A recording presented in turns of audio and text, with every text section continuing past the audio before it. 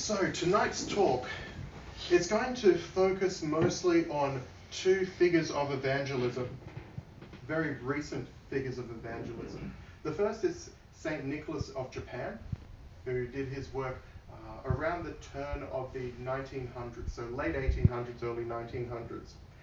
And the second one is Father Daniel Sysoev, who was martyred only, I think it was 2009 off the top of my head.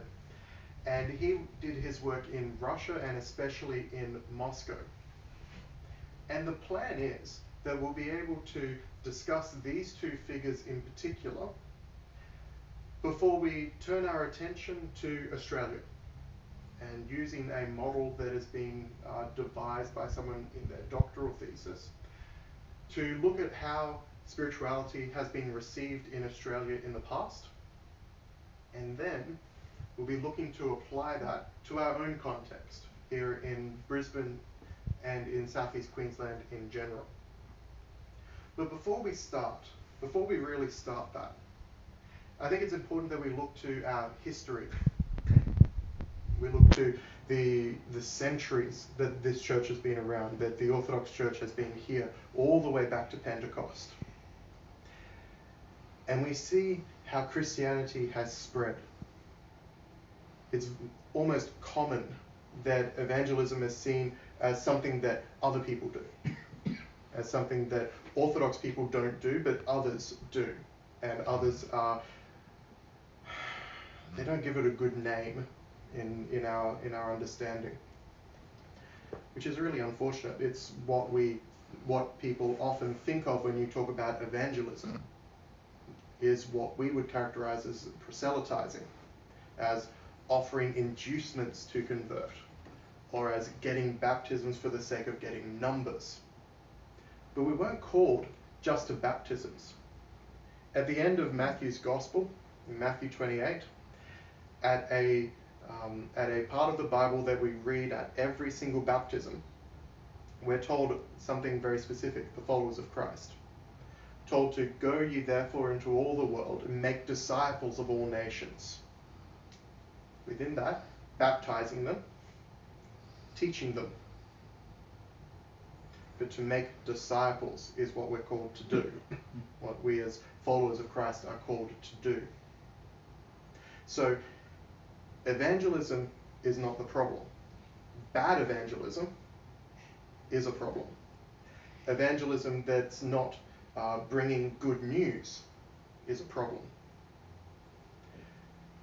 So before we move to the history, I'll give a really short 2-minute video talking about the spread of Christianity. Assuming my technology works. So this one you can find on YouTube if you like, the spread of Christianity. I'll just play that now.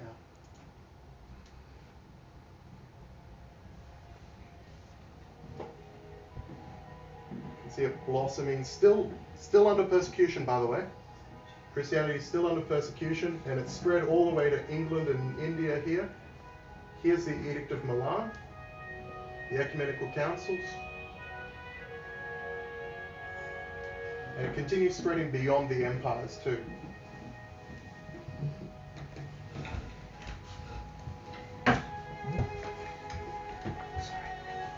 You see the rise of Islam has taken out a lot of Christianity, completely dried up over here before it returned. The Great Schism happened just then, and soon after that is when it's working its way up to Slavic lands. The Mongols came and the Mongols went. And it took until about the 1500s for Christianity to spread across Russia. 15, 16, 1700s. Soon after that it made it to Alaska, but it probably won't show up on this map.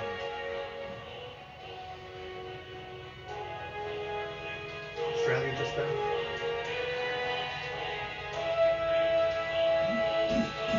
And that's where it was. That's the point it was just a few years ago. Where Christianity, this isn't Orthodox Christianity, this is Christianity, has spread through the world. Where Christianity has spread through the world. And here's a more static map. So this is a little before the Great Schism. We're hitting around the 800 mark. So the dark blue is around 300. Dark blue is 300. That date's important because it's before Christianity was legal. So the spread of the gospel still occurs even when it's not legal, even under persecution, even under adversity. It is still important to spread the gospel. Needless to say, not being under persecution really helps. And that's this area that I hope is light green. Someone correct me if I'm wrong. Colorblindness kind of gets annoying in these kind of scenarios. Yes, thank you. Aqua-ish. Aqua, great. Probably a little bit. And it gets, by 600, it spans over here, goes over to Ireland. It gets a long way. And then at 800, a couple of centuries later, we just finished the ecumenical councils in 787. And after that point, between 600 to 800, we get Germany, pretty much modern day Germany, and I think that's the Netherlands or so, and England. As you can see with the Anglo-Saxons, the Christians were kind of pushed up to the outer skirts. And then England had to be re-evangelized. The geography of it needed to be re-evangelized because it was a completely different people group. So before we go to these two case studies, let's have a look at our history. And it's necessarily going to be a flyover history because there is so much of it, as you saw all through that.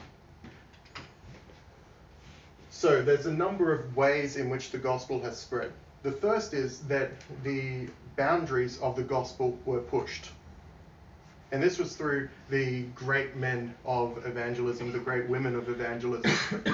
The apostles, the 12, the 70, the apostle Paul is normally numbered among the 12, but just to emphasize how far he went, I've listed him separately.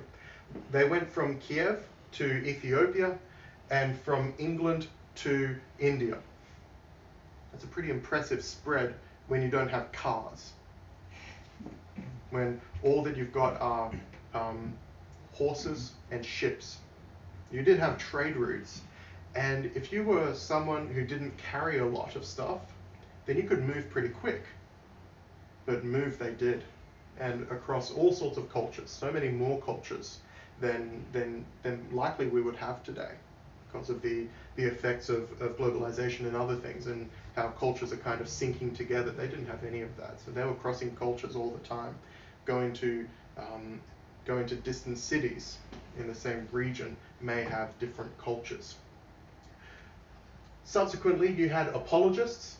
St. Justin's school was probably the first example of a centripetal form of evangelism where you invited people to come to you. As we're going to see later, that's pretty much what we're using now.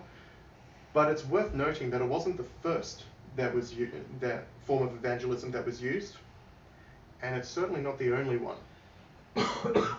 We have the Egyptian monks who went to Nubia. We have the Celtic monks who seem to go everywhere. It's part of the culture, I suppose, of the Celtic people to have a form of wanderlust. And that meant that that though there was time within a monastery, those monks would also go walkabout. And when they went walkabout, they spread the gospel. So it's an example of a culture having parts that can be very easily Christianized. And so it was. Not only the places that we consider to be Celtic nowadays, but to all sorts of places in Europe. To Europe through the 5th to the 10th centuries, and Scandinavia from the 8th to the 10th century.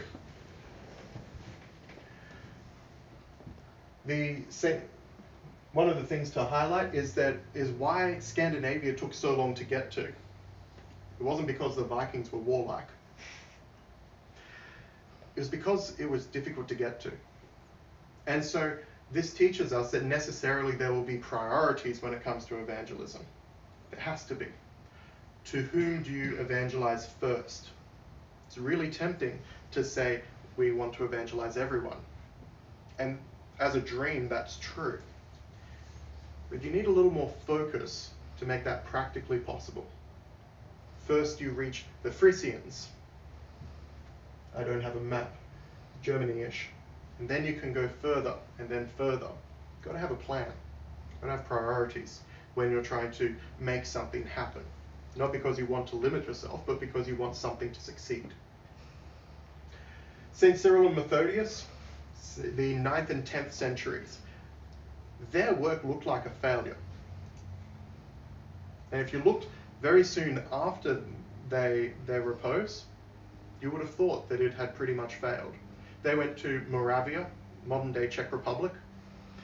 The fruits didn't take hold. Their disciples were invited to go to another country, and that's where their fruits took hold. And now we go so far as to call them the teachers of the Slavs. But at the time, we would have had no concept of that. Their big thing was that they used the local language. They even invented alphabets in which to do this, which teaches us how important it is to use local languages when the purpose is to evangelize. And lastly here, the Valam mission to Alaska. There's a lot of things that we can take from that mission, and it's something that's very near and dear to us as we have a relic of St. Herman, which is very well traveled. From the far western side of Russia, the Valam monastery, they traveled Russia through to Alaska, and this little relic, small bone fragment, made its way then to Australia. Very well traveled fragment, that one. It's probably the longest missionary journey made by land in history, as I understand it. They sided with the people and with their culture. They were there partly to provide a chaplaincy to the Russian-American company. But they sided with the people who were working at the company and were often very unfairly treated. And they sided with them. And still to this day, Alaska is the state in the United States with the highest concentration of Orthodox Christians, despite many years of neglect, we have to say. But the way that they evangelized meant that Orthodoxy stuck. It became part of the culture.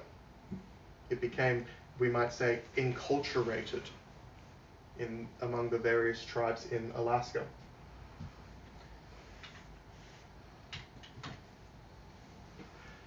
But it's not just the great figures. It's not just the ones that we read about in the Synaxarion and in the textbooks and so on. The biggest way that the gospel was spread was by so-called ordinary people. They weren't pushing the boundaries for where the gospel was. These are places, for example, where a church may exist. A congregation may exist.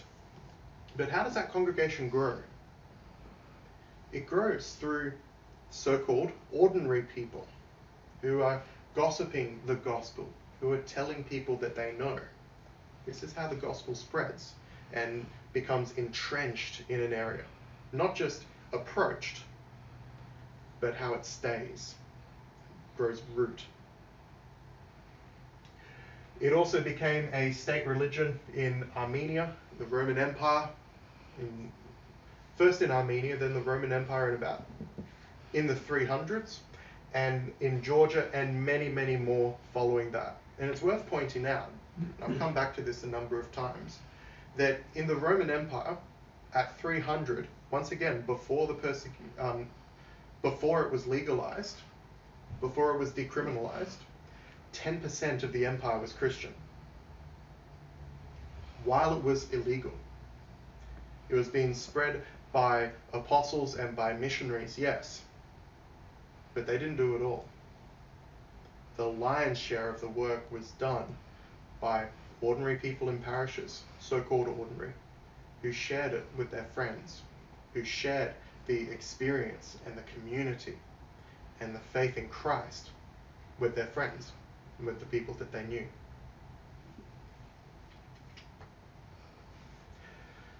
Our history also includes lessons, and it can't not. So our experience under communism was that persecution purifies. We see that the church in Russia today, as an example, is a vibrant being.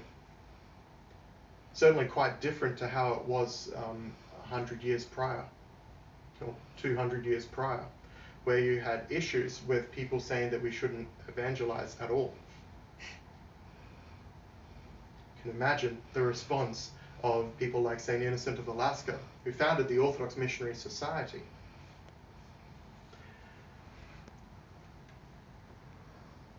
Unfortunately, deep and widespread roots endure, shallow ones not so much.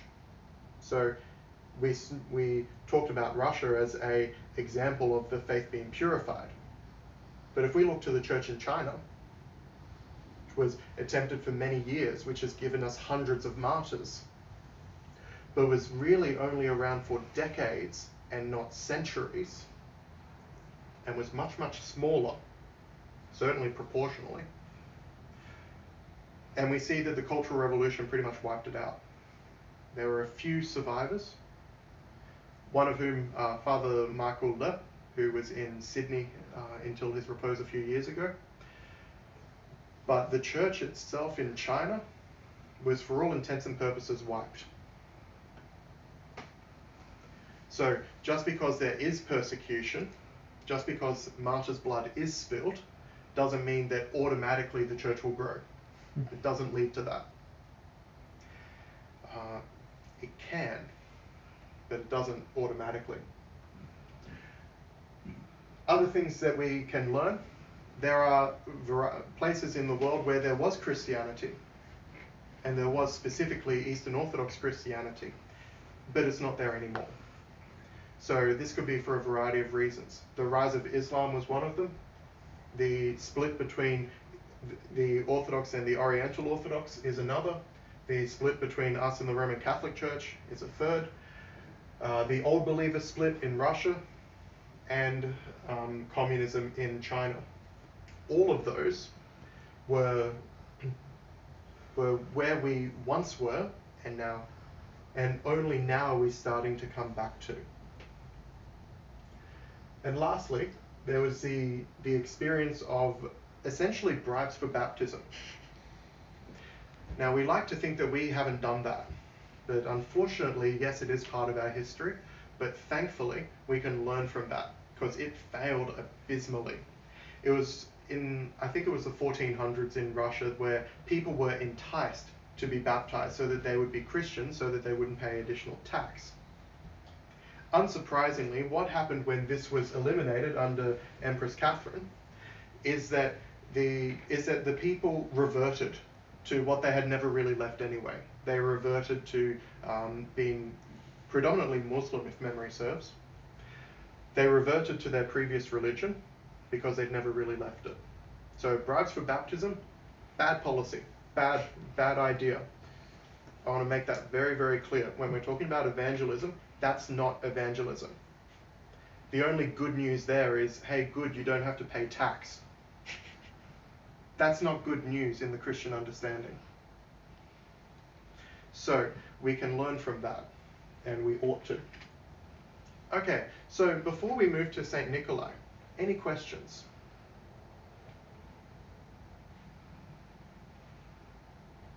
No? We're all good? We just can't wait to get on to St. Nikolai. Yes, one question? Just a thing with, say, an Orthodox person wants to marry someone who hasn't been baptized. Mm-hmm. Is that, to me, sometimes that looks like it's, you're coming along to be baptized just because of me, not because you know about the faith. Yep. Is that a form of sort of bribes for baptism? suppose. To me, it looks like it. Yeah. You are also keeping a family together. Mm. But that goes both ways too. People choose to leave because of that, just as often as people choose to arrive because of that. I shouldn't say just as often, I don't know the statistics, but it does go both ways. And yeah, I suppose that you can call that perhaps baptism. I certainly wouldn't call it evangelism. Not immediately anyway. Some people, all they needed to do was to hear about Orthodox Christianity and they go, this is actually what I've been looking for. Fantastic. And that's great. That is at least close to evangelism, even if it's accidental. But if it's just a matter of getting dunked as a to-do list, you know, you get engaged, then you get the wash, then you get the wedding, and then you live your merry way and you don't go to church after that, you don't have any relationship with Christ after that, then I'm not sure what the good part of good news you've taken on.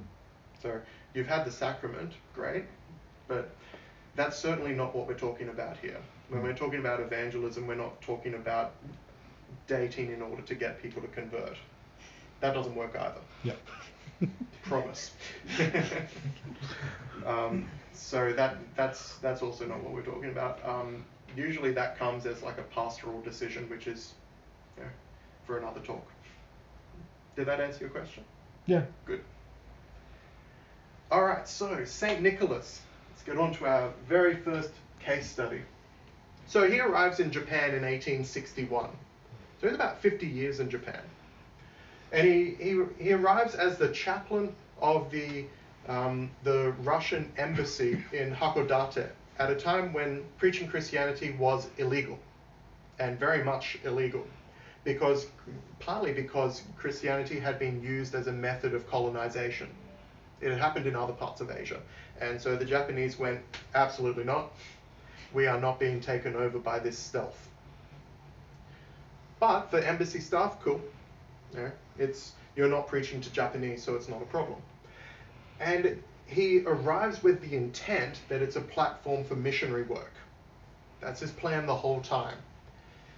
And so he spends the time. He spends it learning the Japanese language, learning the Japanese culture.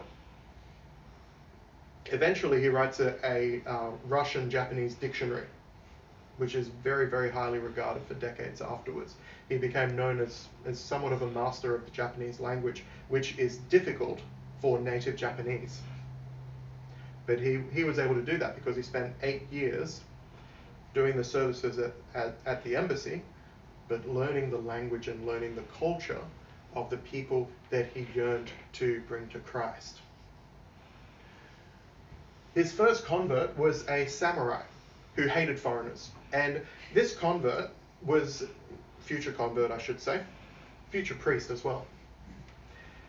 He was there to teach the ambassador's son how to fight with a sword. You know, get a samurai to do that, that's probably a good choice. And he hated this foreigner who'd be walking around in his robes on embassy grounds. And one time he challenged the father, as he was at the time, Father Nikolai, and said, you know, I should behead you. And this plucky little priest monk goes, shouldn't you hear what I have to say before you kill me? And he goes, all right, that seems fair enough. And so they sit down and Father, as he was, Nikolai, talks about Christianity, and his scowl over time drops away. He gets out his notebook and starts taking some notes. He doesn't convert immediately, by the way, but he does eventually. And he starts bringing people to Father Nikolai over time. There were three converts in the first baptism of the Japanese, and this was still while Christianity was illegal. But they had learnt of Orthodox Christianity and they wanted to convert, and so after quite a long time, they were baptized.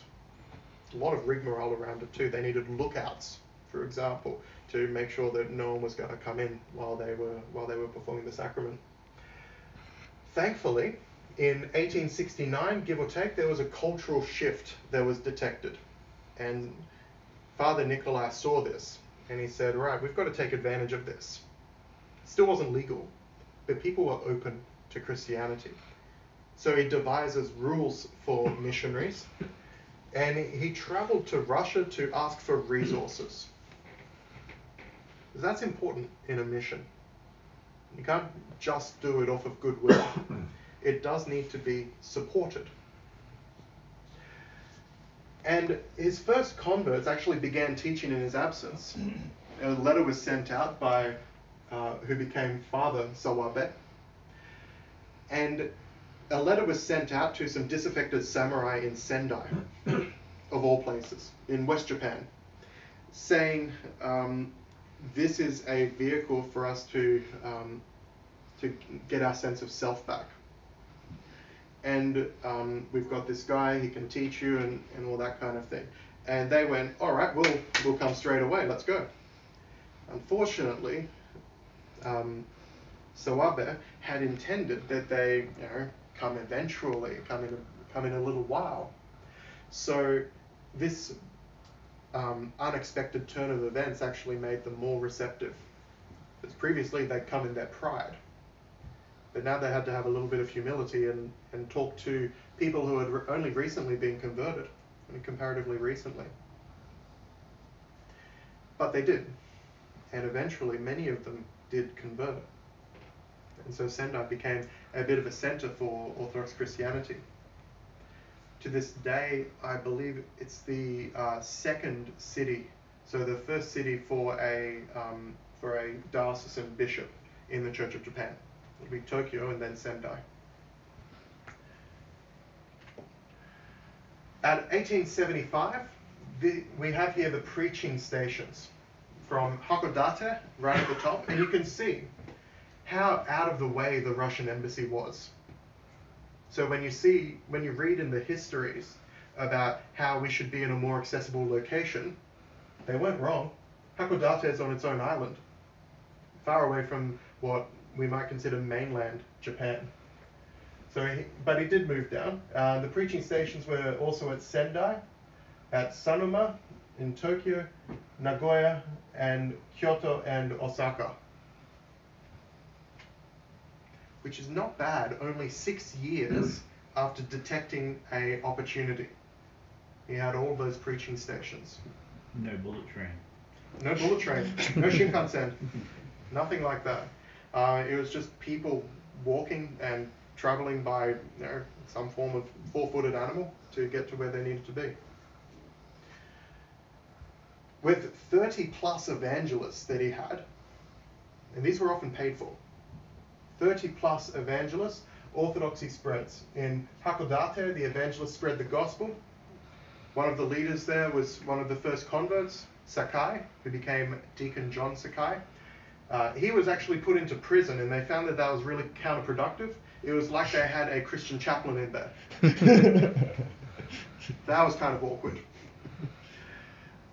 In Tokyo, St. Nikolai actually moved here. So he moved down from Hakodate down to Tokyo. And he bought a site for a missionary school. Pretty low quality buildings, but he bought the best that he could afford. And he taught Russian by day, and he taught Orthodoxy by night. He was paid for teaching Russian, which paid for him to teach Orthodoxy, which is what he actually wanted. The government spies checked the content just in case there was sedition, treasonous material. But some of them actually converted, so it ended up being a good thing. In 1872, there were 10 secret baptisms, and they discovered the government knew. And imagine the terror that he had, that with these 10 baptisms he might be expelled. But no, he actually got more boldness because he discovered that the government knew, they just didn't do anything about it. They didn't mind. It wasn't a problem. And so he actually got boldness from that. In Sendai, several were baptized and 3 evangelists were spread, despite Despite malicious rumors, despite imprisonment, the gospel spread rather well there. There were 200 Christians by 1873, and in 1875, 129 of these were baptized. So they really had a good catechumenate, we should pause to note. That was 2 years. If you massage the figures, it's no less than 1 year that they were waiting to be baptized. So quick baptisms, it's not our game.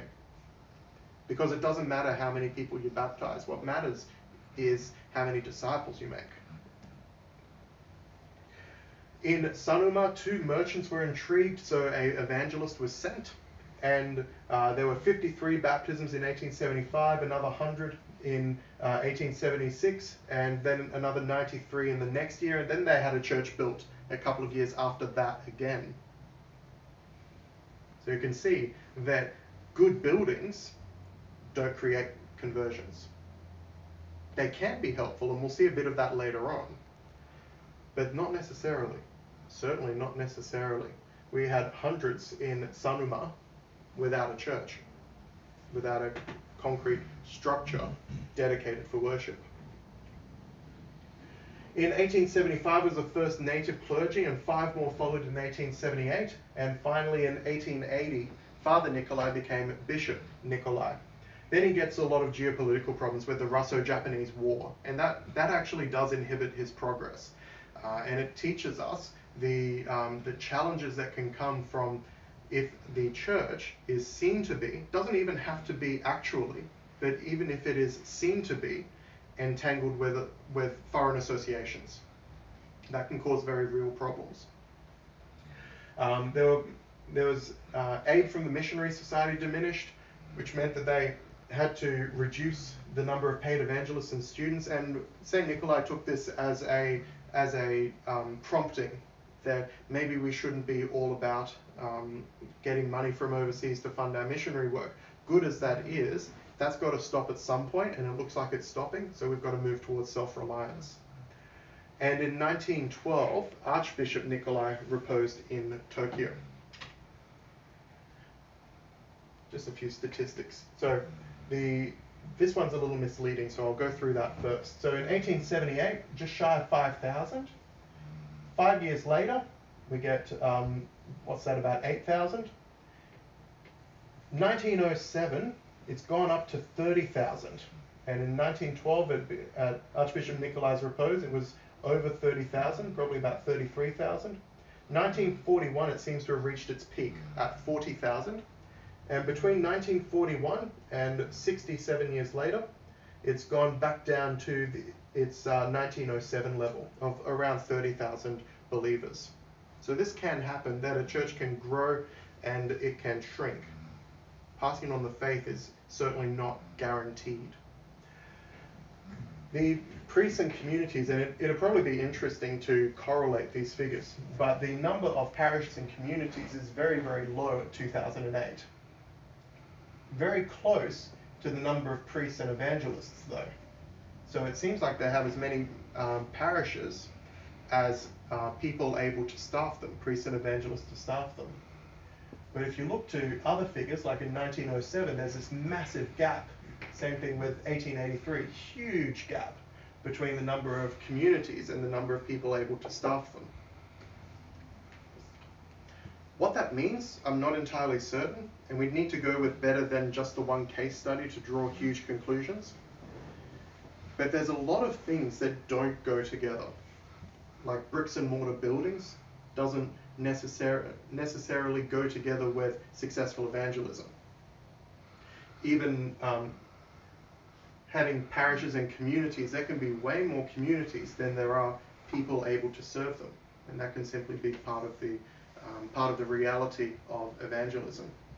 Because after all, the gospel spreads very much through ordinary people, not just full-time staff.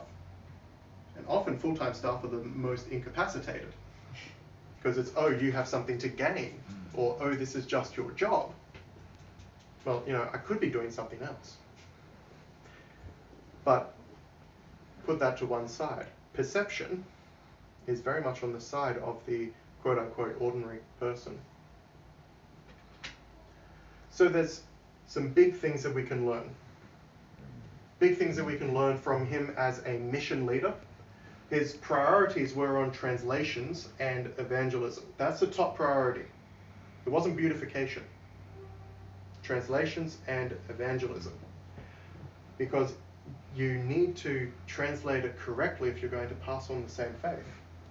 It's a very important thing. And you need to be passing on the faith. Not passing on beautiful music, not passing on beautiful iconography, but passing on the faith. After that came beauty, came beautiful singing, came beautiful churches, came a local iconographic tradition. That came later. He wanted to use all opportunities to build support for the mission. He noted that reason attracted the first converts. Beauty often attracted later converts. So, for example, he spoke to Sysoev and it was all sit down and discuss, and then he converted.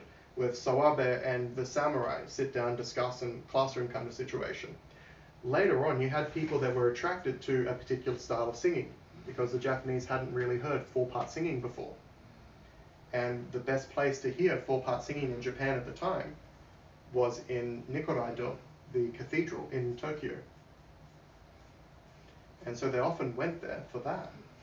So you use whatever opportunity you have, but you use that opportunity to spread the gospel. The goal, St. Nikolai had a goal for his church in Japan, and that was an indigenous local church that was run by people of that area. Didn't mean immediately. In fact, he felt that the church in Japan would have a foreign bishop for a number of bishops, for a few generations. But that it would be traveling in that direction, to have its own bishops, to have its own, certainly to have its own priests. That's something that he did very quickly. In fact, he was one of the few Europeans there most of the time. He had no more than half a dozen to carry the work across Japan. With hundreds of Japanese evangelists, no more than half a dozen Europeans. He did that by developing co-workers, particularly from those who converted. And he really needed to as well. He developed all people. He delegated things where possible, stuff like catechism and evangelism and making clergy. He delegated that as much as possible. He used talents of others, but when their talents weren't used well, or where they were in a position where they clearly weren't suited to, he also did make the call to move them to a different position, which was a very tough call to make, but he was able to make that well. He said that a mission leader must have pastoral love for all, especially fellow laborers, that the mission leader has to be accessible, at least to the rung below. So the bishop had to be accessible to his priests and so on. He would need charisma, keen observation, perceptiveness, administrative acumen, information processing. The ability to keep records was huge. That's why we had those statistics in the previous slide. The leader being foreign would necessarily have to combat homesickness and things along these lines. And they would combat that by their devotion to the task and by their love for the people that they were bringing the gospel to. He spoke about an effective mission because he found that serious growth can happen. It's all squandered unless you've got a plan for how to welcome people in. Translations, he found that formal is best and from scratch is better than trying to use heterodox works and bring them into line with Orthodox works. The Bible's the most important, then service books, then other edifying works. He used any available tool. This was his mission strategy. Use any available tool to bring people to Christ. This could vary what the tool was. It was anything that was respected by the culture. So if anime would be respected by the culture, then that would be a tool that can be used. And why not? If anime would not be respected, you put it to one side and say, we can't use that as a tool right now. And you can't be attached to the tool that you use. Just because setting up a cross in the middle of a city and then talking worked for St. Cosmas of Aetolia, fantastic. But we ourselves know that that doesn't work here. It doesn't work in the CBD of Brisbane. We walk past those people and say, oh, don't identify me with them, geez. It's a very big difference. So we can't be attached to the tool that we use, but we are attached to the result, or the intended result, rather. Where was I? Felt that enculturation was very, very important, and not having many people from overseas really helped that. He made sure that the church was indigenous, even as he wasn't, and he'd still speak Japanese and fluently and well, but he would look different. And in a very culturally and racially homogenous society, that was significant, that he looked different. But all the priests, the deacons, the evangelists, these would be Japanese. And so they would naturally create a Japanese church. When he wanted to put together the cathedral in Tokyo, he got plans from Russia.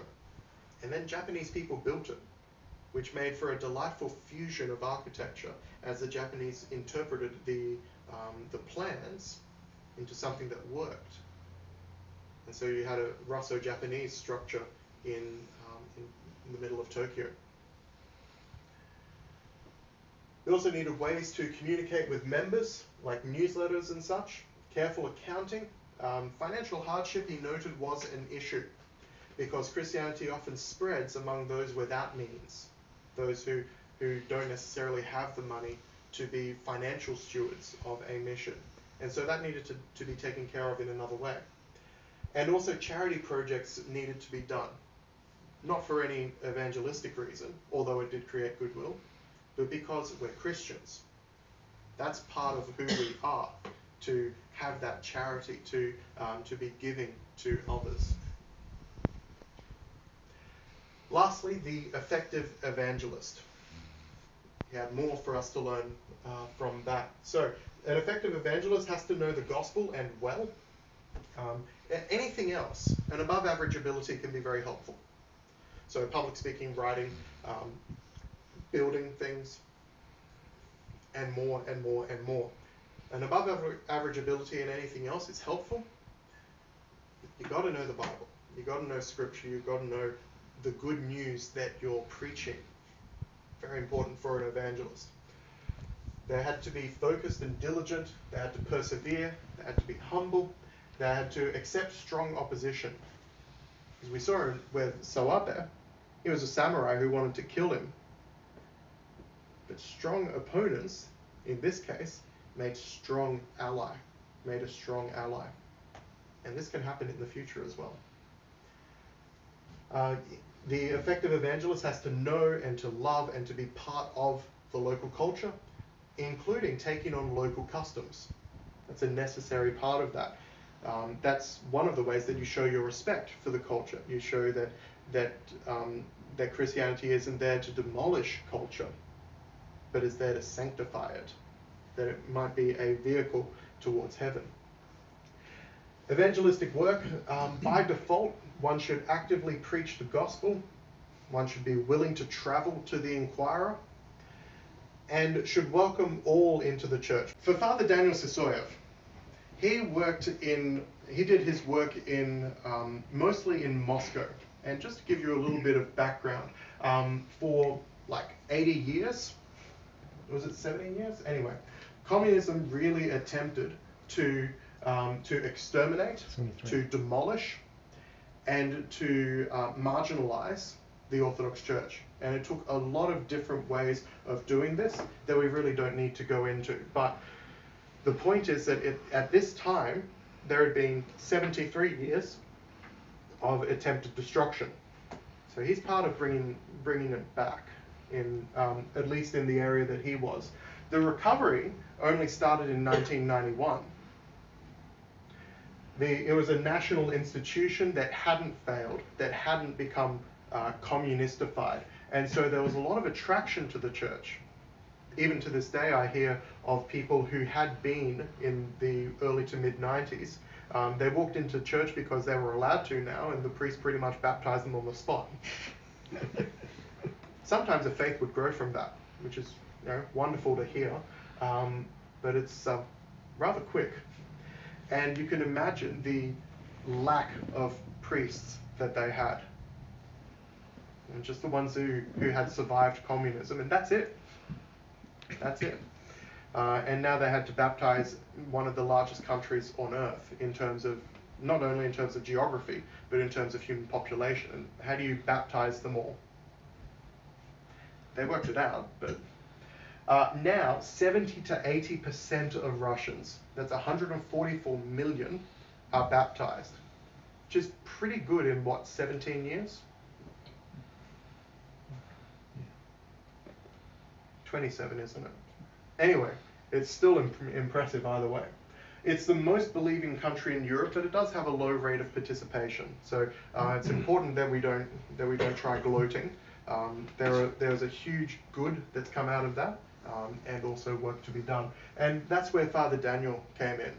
So he started his missionary work in 1993 when he was halfway through a degree. In his case, a Master's of Theology degree. He was made a deacon and he taught RE in high school. He ended up doing his thesis on Seventh-day Adventism. I'd love to read it if it ever gets translated. He was blessed by the Patriarch to hold biblical conversations with those who were influenced by sects and cults, which is very appropriate given that he had defended a thesis on one such sect. He published his first book on creation in 1999 and published articles on creation and anti-sectarian issues. He was ordained a priest in 2001. He was the secretary of a missionary educational center and continuing with his conversations. He began building a small church in 2005 where he was focused on expatriate communities who were living in Moscow. So he'd have little pamphlets and flyers in various languages, all the languages of the guest workers who were living in Moscow. His parish ran singing lessons, iconography classes, he ran a scout group. He ran a catechetical school, which we're going to go into in a bit. He had an open house, open church during the day, and missionary courses and frequent prayers for the conversion of the non-Orthodox, and also for frequent prayers for students at a nearby university. He was noted as a missionary, particularly among Muslims and non-pagans and Chinese, and non-Orthodox, and for polemic performances. It was televised in debates against Islamic imams. He established a missionary movement which included training Orthodox street preachers who were very well received. And he stood out for evangelizing Muslims, baptizing about 80 and engaging in those public debates, as we said. In 2009, in November, he was shot in his church because he was successful in his missionary work. He's widely considered a martyr for the faith, including by the Patriarch, and the missionary center of Father Daniel Sysoev continues his work. So there's three things that I can bring forward out of this. The first is that, once again, he had a plan. He had programs. There was a spiritual program with church services, the standard weekend services, but at his parish, he had daily services, morning and night. Sorry, was he a monk priest or a... No, he's married. He left behind 3 kids, I think, 2 or 3, and they're young too. So the books that are sold go towards supplying, what's the word? Money, supporting his wife and children. But he had daily services, and he had other corporate prayer as well, because he always had someone in his church praying. Now that person was able to break their prayer and help someone and welcome them in and give them church tours and things like that. There was always someone there. You wouldn't want to leave a church unattended. And this is the middle of a very large city. And when it comes to very large cities, you don't leave churches unattended, as you might in small rural areas. However, he had someone there, someone to welcome people, which is very important. He was praying, he encouraged parishioners to pray, and he made the point that without prayer, there is no evangelism. There's no good that you're messaging. Prayer needs to be the bedrock of evangelism. He also had a missionary program, not just passive outreach, with websites and the fact that his church was there, but also active outreach, including advertising talks. He had a missionary school, which he taught to explain the faith from scriptures in relevant language. And he taught to preach to non-Orthodox, including Islam and Theosophy and paganism and various cults. And this wasn't just a missionary school where you came and you listened to the talks and then you went home. It had standards. It had exams. Which is pretty cool. Like, passing his missionary school really meant something. It meant that you had studied, for one thing. And it meant that you could put things into practice. He also had a publishing program with a publishing house, prayer books, psalters, introductory books. As we mentioned before, these were in multiple languages because part of his work was for people from multiple cultures. His catechetical program is just breathtaking. He delivered 5 talks a week. Okay, 3 of them were sermons. 2 of them weren't. They were 2-hour talks. So Thursday after Vespers was a Bible study, 2 hours. He focused on how the saints and the fathers interpreted the scriptures, and it was very successful. It attracted inquirers, catechumens, even clergy from other religions wouldn't be there. And on Friday night was catechism, and what he had were 5 talks, 2 hours each. So it was a 10-hour catechism. And he would cycle through this over the course of the year. Remember, how do you baptize 150 million people? In our parish, we have much less people that are looking for baptism. I don't think 150 million could fit in here. Throw them in the ocean. And so his catechism was necessarily much quicker, 5 weeks, and that's the catechism. They were real catechisms, though. 2 hours each, every Friday night, and he would cycle through them over the course of the year. So he'd end up hitting about 10 catechism courses per year. I imagine that you would take nights off for things like Pascha, but that's not very much. 10 talks a year. 10 cycles of catechism each year. On the weekend, he did 3 sermons. He did 1 sermon at Vigil, where he talked about ethics and the virtues. He did two sermons at Liturgy. 1 he did straight after the Gospel, which was about the Gospel reading, and then 1 at the end of the Liturgy, which was about the Epistle. He also, during what we call the concert, which is while the clergy are communing, during that time, he would have someone reading scriptures, just continuing on. Wherever we got to from last week, we'll start reading from there, and we'll put a marker wherever we stopped and continue reading from there next week. Near Christmas and Easter, he'd have talks on the sacraments. He'd invite parishioners and newly baptized people, and he'd tailor those talks to his audience. And he also had co-workers, because he understood that he couldn't do it all. He needed co-workers, he needed help from laity, trained laity. They can go to more places, they're usually received better as well. The type of laity was important. They had to be responsible, and they had to be educated. They had to read scripture daily. They had to have completed the missionary school, so you knew them after they'd finished the missionary school.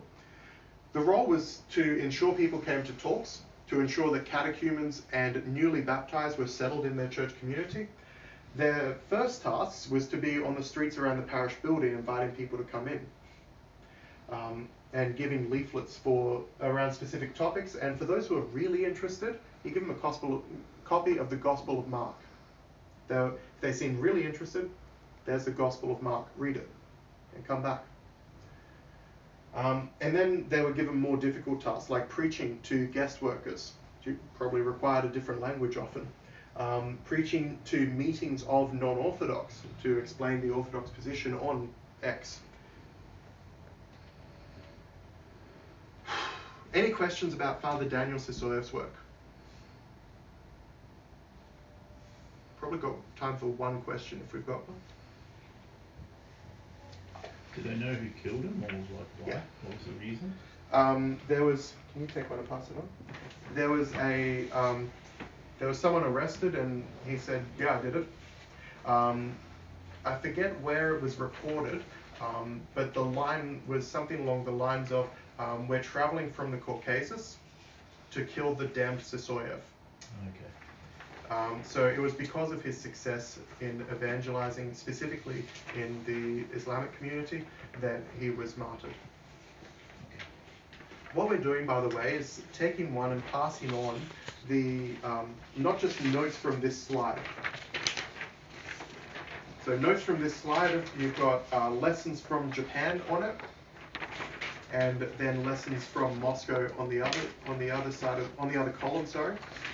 Then behind that, because you're going to need this for the discussion, We ran out. Let me. Good. And on the other side, you've got copies of the next 6 slides, which will be references for your own discussion. So our big question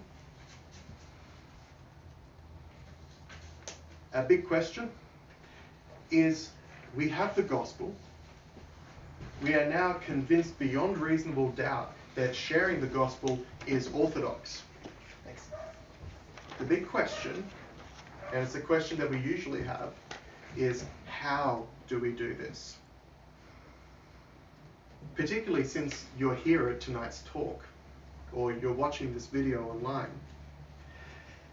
Either way, you're already interested. So I probably didn't need to convince you that it was indeed orthodox. But how do we do this, and how do we do this in our own context? There's the big questions. How do we share the gospel in 21st century Brisbane, in the central south region, because that's where our church is? How do we do this for our own culture and our own people, so to speak, people who live in Australia? There's a guy called Darren Cronshaw, and he wrote this really fascinating book. And he talked about what are the ways in which Australians, historically, have accepted spirituality. And he came up with 6 ways. The first was as spiritual companions for the journey. So people who would walk alongside you and be like brothers on a journey. And this was he found a very common way amongst particularly Indigenous Australians. We underestimate how much Indigenous Australian culture has kind of permeated and become part of Australian culture. This is definitely something that is a path to spirituality for mainstream Australia. Companions for the journey. And then you've got something called chaplains for convicts, which I guess we can all understand where this came from the boats that came out and brought prisoners out. We needed chaplains to look after them, where they had nothing. Shepherds for settlers. So we're looking at the pastoralists in particular, moving on through our history. Advocates for the marginalized. So the example that he uses is the Salvation Army. How you've got someone doing prison chaplaincy who is there supporting the person. I guess we could look at it like social workers who are there supporting them as they're going through some really tough times, or who are with the homeless. The marginalized is anyone who is without standard forms of power. So not the 1%, not even the 50%, but who are well below that, who are disempowered in some way. So anyone that we would look to as needing a chaplaincy, nowadays there's a good chance that they're part of the marginalized. Servants for the needy, people who are in need, we can serve them. Homeless kitchens probably fit into this very, very well. And hosts for a multicultural community, to be a place where different cultures can gather. And churches have been able to do that, general Christian churches have been able to do that very successfully. So I've put these as a reference on the sheet of paper in front of you, because we're able to use some of these. And when we're thinking about how is it that we evangelize, then these are going to be very effective guiding posts for us. How is it that we are reaching a particular community? Are they marginalized and need an advocate? Are they going spiritual but not religious is probably the one that comes to my mind. Needing companions for a journey. And so on and so forth. You can think of many more than I would be able to just here. So let's look to Australia first, and then we'll look to Southeast Queensland next. So Australia, prior to the 1980s, we were predominantly a diaspora chaplaincy. So various groups from various parts of Europe and Eurasia came out to Australia, and they needed spiritual care. And they were treated as people from overseas who needed spiritual care like they would have received overseas. Which was right for its time, by the way. Nothing against that. And they focused on the needs of their own particular diaspora. They had trouble because of, well, challenges, let's say, because of different waves of immigration. And in some places, because of different places that they immigrated from. Immigrating from European Russia is very different to immigrating from the Chinese border with Russia. Produces very different people when they arrive. There was a focus on retention, not evangelism, retention. Father Jacob Koczynski is probably the most sacrificial of these, who went around to various groups and he fought against schismatics and charlatans, particularly in Brisbane.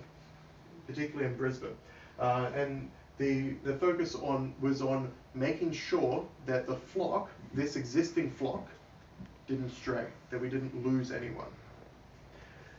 There was minimal pan-Orthodox cooperation, we have to say.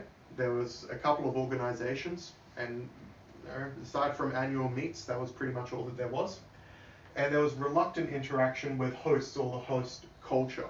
In the rare cases that English was used, it was used as a means of retention, to make sure that people didn't leave.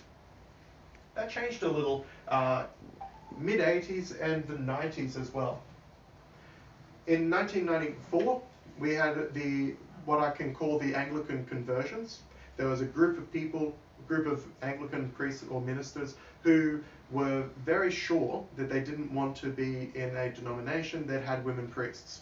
They felt this was a corruption of the faith, and so they saw orthodoxy and went to it. And 5 priests and 1 nun were thus joined what is now the Antiochian Orthodox Archdiocese of Australia. Others followed and were ordained in each major jurisdiction, and especially the Antiochian Archdiocese and our Rocor Diocese. There was a Western Rite presence for about 15 years. This ended up not bearing fruit, and the organizer of that is currently in Scotland and is working on a monastery there. There was a growth in the number between then and now of English language parishes. Some of these have risen and fallen, others have risen and continue to this day. I've put up the numbers of which all English parishes are currently in existence. Some are based on retention, some are based on keeping the flock Orthodox, but I would say the majority, off the top of my head, are focused on evangelism, or at least on welcoming converts. There's a loose network amongst them. There was a teleconference between the various Rocor parishes, and in Melbourne there was a pan-Orthodox retreat among the English language parishes in that geographic area. Southeast Queensland in particular. In 1984 to 1988 there was a Brisbane parish, this one, that did have a evangelistic focus. This was predominantly because of clergy from America who came over, and they were given the, I'm not sure if it was a directive or a strong recommendation. It doesn't really matter either way. To make this parish a English language parish. And so they did. In 1986 it became the first English language parish in Australia. This reverted in 1989, but nonetheless it remained the first English language parish. In 91, the first weekly English language liturgy in the Greek Orthodox Archdiocese, that honour goes to St. George in 1991. But many did convert, and many did find the faith there. Even if it wasn't designed for that, it was still nonetheless successful. Another English language liturgy each week followed in 2012. 1984, those Anglican conversions that we discussed earlier caused an English language parish to be formed on the Gold Coast that lasted from 1994 to 2014. So today there's 4 places in Queensland where all English services are served, in Caboolture, Brisbane, Gympie and Toowoomba, pretty much in that order. Alright, so any questions about Australia and South East Queensland?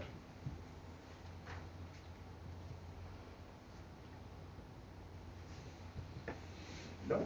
I've pretty much told you what you already know? Can't argue with that, can I? I'm just wondering, Father, Yeah. is it worth looking at what the majority of people in an area are thinking spiritually before we decide on which aspects of evangelism we focus on? Very, very important. Profile demographics. Well, There are some marketing tools that can be very useful. Like if you've got an area with a high number of retirees, you may not use Snapchat marketing. It won't work.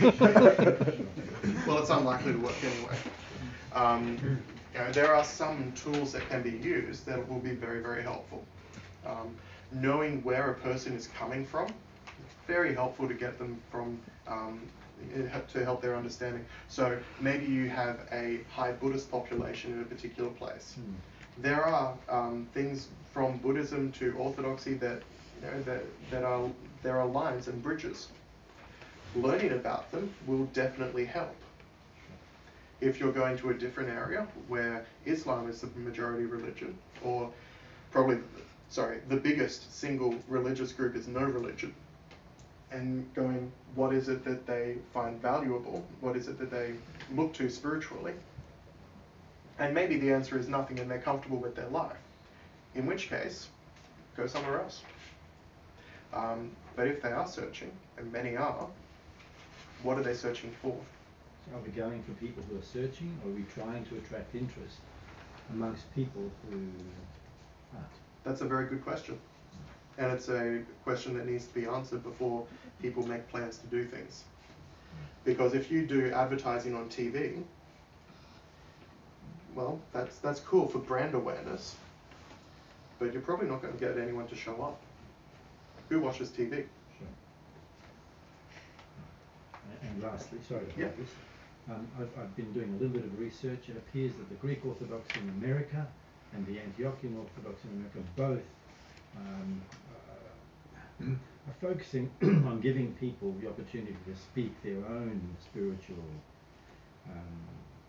questions and experiences, and thereby kind of get a toe in the door by inviting them to speak on podcasts and so forth. Not to sit them down and say, no, that's wrong, you believe like this, but rather just give them a chance to, I don't know, increase interest in spiritual matters, anything deeper than, posting what they ate for dinner sort of thing. Stephen Christoforou has done great things. Good. Father Finn, previously Adam Lowell Roberts, with Becoming Truly Human. I think those are the two that you're mainly referring to. They've been doing some incredible things. And also the Areopagus, the podcast with Father Andrew Stephen Damick and a friend of his, Pastor Michael Mansman, I think. Also, each of them are looking to build bridges, because we're not preaching into the air, we're not preaching to disembodied beings and categories. These are real people. And everyone who chooses to become Orthodox, real person, who has their own journey, which needs to be respected.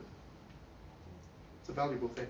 And anything's more interesting than smashed avocado on sourdough, which seems to be what most posts seem to be about these days? Most posts are Gluten free. but there is a lot of spirituality out there, as you know. We just don't like to talk about it too much. Young Not to people eat today, nonsense. I just add this from my experience, young people today are immensely spiritual and are very interested. And the questions about life and death and what's it mean, you know, even asking your mate how they're going, are you okay? They're fundamental questions. But people are not joining us these days. Yeah. Let me just Okay, so what I'm going to do, because I've seen the time and we've managed to take up all of our discussion time with me talking. So I'll close up this talk, and out of respect for your time, we'll finish the talk. And those who wish to have a discussion about it, see if we can lead a kind of discussion about these topics and how we can put this into practice in our own community. And obviously the discussion itself won't be video recorded. That's not a great way to promote discussion. But we'll conclude the talk. So what we've seen today is that evangelism is a fundamental part of being part of the apostolic church. Of the four markers of the church, it's one, it's holy, it's Catholic, and it's apostolic. And that apostolic part means that we were sent into the world, as it says in John 17, memory serves. And that means that we bring the gospel to wherever we are. We follow Christ's commands. This is not a competitor with theosis. Theosis is the process of becoming more and more like Christ. What was Christ doing but spreading the gospel and bringing healing to the people around him? If we're being like Christ, then sharing the gospel is a part of that, and a necessary part of that. So evangelism becomes a component of our theosis, of our struggle for sanctification. Be ye holy, for I am holy, and go ye therefore into all the nations are not contradictory commands. These are complementary commands. And what better place to do that than in a country where all the nations have come to our door? We do this individually and we do this communally, as both ourselves in the world and in groups, and as a community, a church community. This is how we bring the gospel to our nation, our city, our people. So thank you all very much for being a part of this talk. Greatly appreciated it. We'll stand for prayer because this is the conclusion of our talk, and then we'll continue with discussion for all those who are interested.